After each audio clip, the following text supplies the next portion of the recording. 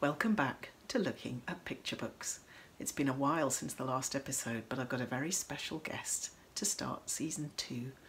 I'm going to be talking to NICOLA KENT about her latest book, Grumpy Hat, which is all about what happens when a little dog called Ravi gets stuck in a bad mood and he can't get out of it. I'm going to show you some of the pages of the book first, then I'll have a chat to NICOLA. And I'm just going to mention before you meet NICOLA that she's got a very quiet voice, and it's because of a childhood illness. But if you listen carefully, she's got a lot of very interesting things to say about how the story came to be and how she put together the artwork. So let's have a look at the book first.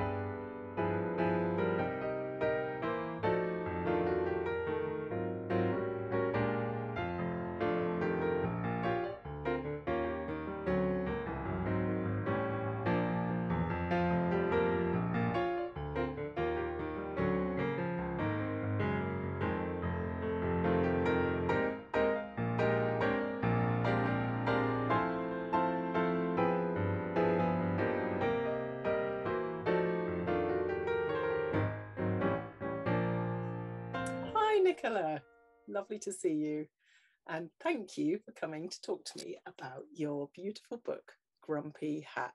And thank you very much for having me, Jane. And I hope, can you hear me okay? I can hear you very well, thanks NICOLA.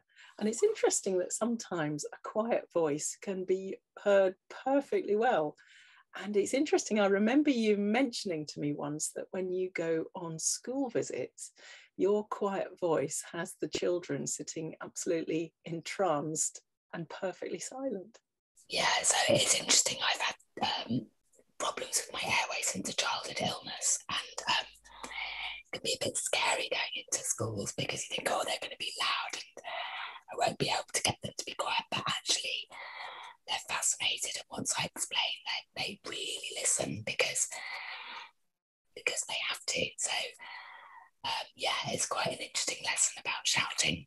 Actually, exactly, very interesting. People are. Yeah. I'm all for not shouting.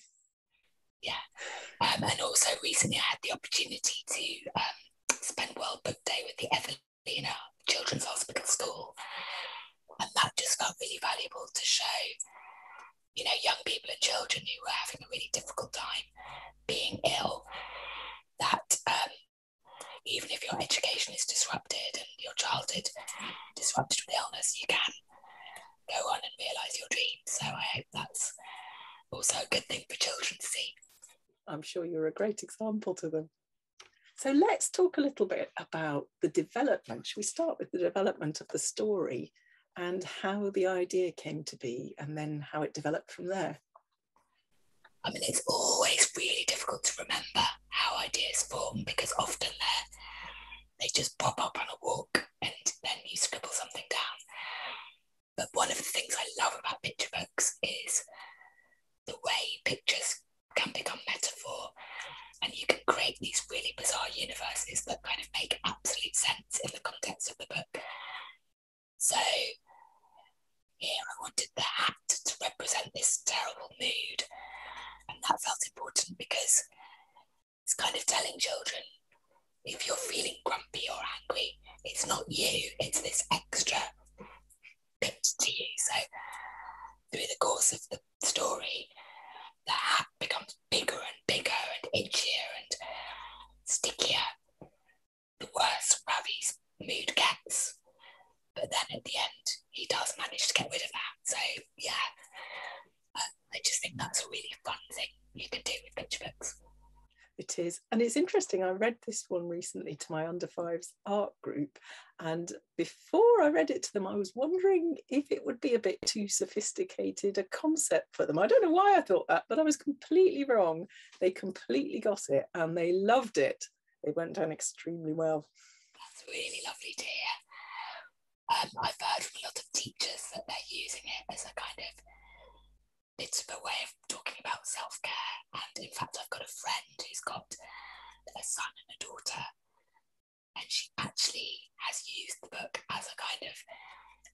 about the book when the older son was in a really grumpy mood, trying all the things, you know, have a bath, eat something nice, go in the garden, all the things that as adults we're still needing to remember that if we're feeling a bit down. Exactly, it's like a manual for all of us really, because everybody experiences those moods sometimes.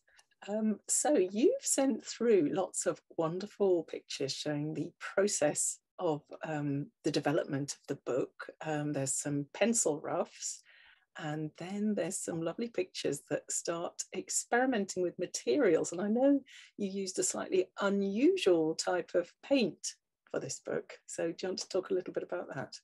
Yes, so I'd met up with Pam Smye, who was one of my tutors on the wonderful Cambridge School of Art, MA in Children's Book Illustration. And Pam's sort of been a real mentor to me. And she introduced me to working with little green paints, emulsion paints. So it's what you would normally paint your room with. And they've just got this lovely, I mean, they're lovely colours, first of all, but they've got a lovely, thick, quite crude sort of character to them. So my previous books were in watercolour and ink, and it was really fun to be forced to be looser and bolder by these paints. And the way I did it was I painted them all in separate layers and separate sections, and then collaged them digitally, which makes a sort of printmaking effect really, so you get the little overlaps and so on. And I noticed one of the images you sent through, well, there was some where you were testing all the different colours and working out your colour palette. And then there's one where you've put all the different samples into Photoshop and you've overlapped them like a stained glass window. It was a really striking image. Do you want to say a little bit more about what you were working out in that process? Yeah, well, I really love the overlaps you get when you layer two colours together. So I was just exploring what kind of extra colours you would be creating by making those overlaps. I mean, I didn't strictly then adhere to any rule I'd set myself. It was just part of the journey, really. I was also interested because I actually made Pink Lion using household emulsion as well. It wasn't Little Green, it was Dulux and Home Base, but it's very thick to put on, and I was wondering whether you dilute it at all or do you just do it straight from the jar? Sometimes I diluted it slightly, but I think that might have been more that my paints had been out for too long and had dried a little. You know, if they were brand new, they might have been all right. But yeah, it's very cloggy, isn't it? It is a bit cloggy. And were you using quite kind of chunky brushes? Because there's quite a nice dry brush effect in some places, and it looks a little bit scratchy in a really good way. Yeah, I mean, it just depended on the size of the image. So like for my little tiny cooked breakfast, I did have to use quite small brushes for that, and that was quite tricky with the thick paints. Yeah, because there's some of the scenes, there's a lot of detail in there for paint of that consistency. Yeah. You've also sent through a little animated sequence showing how you made the image of the bath. Do you want to tell us a little bit about what was going on there? Yeah, so this is my favourite image in the book, and this just shows how, so when you do a screen print, for example, you do each layer separately, each colour separately. And I was trying to do that, but with the paints. With a light box, you're painting the image colours separately, but matching them up, but they don't quite match up, so then you get that lovely overlap. This animation just shows how it builds and grows up.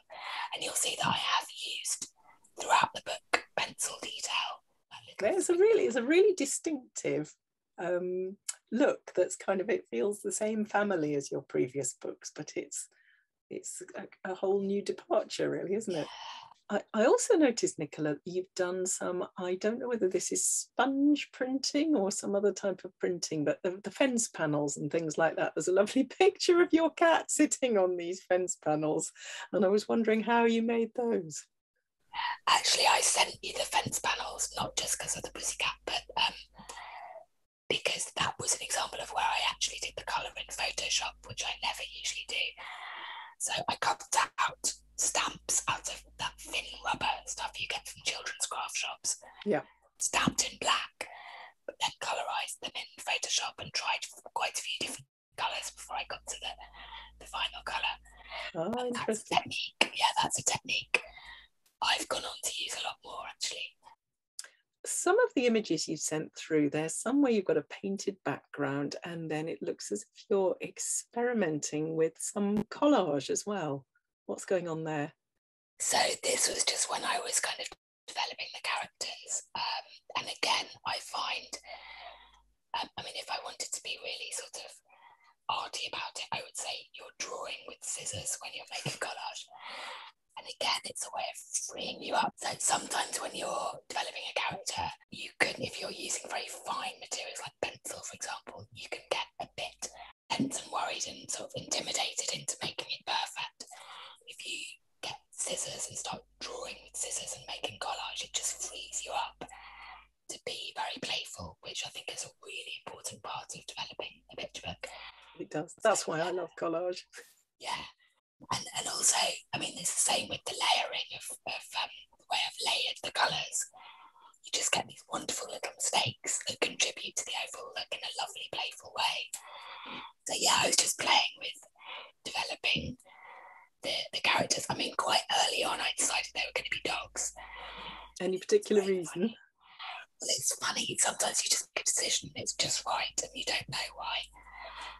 Certainly with this and my book, The Strongest Mum, my debut book, which was sort of similarly used metaphor to demonstrate a kind of mental state in a way. So I think if the creatures if the characters in Grumpy Hat were people, it would actually be quite a sort of sad and heavy book, because there's one image where Ravi is completely enclosed by the Grumpy Hat. And that's really, really sad. But if you have a dog, it just removes it a step from the child's own experience and brings this playful quality. And I think that's why so many children's picture books feature animals as the main characters, because it just, again, it allows you to explore very real issues or emotions or experiences, but it just takes it a step away, which makes it more comfortable and enjoyable. I think it really works with dogs, just right. You sent through some pencil roughs that have been put into a sort of proper printed form with the text in position, and you've got lots of notes on there about colour. Is that, you're still making decisions about colour at that stage? Yes, so I was thinking about the page turns, and I wanted each page to feel that it had a very different dominant colour. So I was just planning out the kind of backgrounds, really. Yeah, and it's really interesting the first time because you send your roughs to the designer, and the designer places all the text properly, because before that it's just been my scribbled handwriting. And then you've got the printouts, and it's the first time it starts to look like a real book. It's an exciting stage, isn't it? Yeah. So can we talk a little bit about all the amazing household objects in the book? And I know you've told me before that you've got a special interest in domestic paraphernalia, I suppose we could call it, and that's got a connection to your mum. Do you want to talk about that a little bit? One of the things I love about lots of picture books is the importance in their sort of visual language of domestic detail. So you think about classics like Peepo, which is the Janet and Alan Allberg book set in wartime Britain, and the little details. Oh, in fact, I've got an Oxo tin over there. It's exactly like the one from that book. And when you're 3, your world is your home. That is the extent of your world. So picture books have a chance to really celebrate that. And when I did my MA, I did my dissertation about the visual language of domestic paraphernalia in picture books. So So yeah, it's something that's very important to me in my own work. And so in Grumpy Hat, for example, there's a bentwood chair, which is based on a chair that I still have that was my mum's and which she drew because she was she was an early years head teacher and also an artist, so an influence on me in myriad of ways. And unfortunately, she died 20 years ago, so she didn't see any of this happen for me. But it's really lovely to be able to sort of poke these little tributes to her. And this is said bentwood chair, which I grew up with. Amazing. Well, guess what I've got here, Nicola? This was in my childhood bedroom. Oh my God, it's literally exactly the Snap. same. Look. It's even got the same pattern on the base. Wow, good bentwood chair soulmates. Yeah. And you also have shown me some pages from your very first ever picture book that you made with your mum, which is really very impressive. What age were you when you made it? I was 5 and I wrote the story with her. And then The Aeroplane is my first book illustration. It's a very good one. And I always thought she should go into children's books. So you've done it for her. So Nicola, let's talk about the cover of the book, which is very simple but very striking and eye-catching. I mean, I went to a London book fair before COVID. I went to a cover talk and it was about kind of covers of adult books, so it wasn't really relevant to what we do, but it really got me thinking. And I think previously I felt that the cover needed to sort of be a bit of a synopsis of the story. And with Grumpy Hat, I realised, no, it's just got to be a lovely cover that people want to look at in the bookshop. So I sort of, having been freed of this worry about needing to be like a kind of visual blurb, I was able to just be really simple with it. Although funnily enough, it actually is a sort of synopsis of the story because Ravi has conquered his mood and is sitting on top of the hat and is no longer overwhelmed by it. So the story is all there, but the colours are really jump out at you. And the title actually I really like. Thank you very much. And Becky Carroll at Andersen, who's the designer there, is just, she's such a typographic genius. So it's been really fun working with her. And it's really interesting to see some of the earlier versions and the different arrangements with the hat that you were trying out. But I definitely think there was quite a lot of discussion about whether the sister should be on the cover or not. I'm glad she is. Well, thank you so much, Nicola, for telling us all about the story behind Grumpy Hat. It's been really, really interesting and I love the book. So thank you. Thank you so much for having me. It's been really fun. I'm going to end by showing you another picture book that's all about emotions. It's this one. In English it's called The Colour Monster, but I happen to have a copy in Spanish. It's by Anna Llenas and it's got some wonderfully creative pop-up in it. The emotions are depicted as these funny little monsters made of things like corrugated cardboard. Let's have a look inside.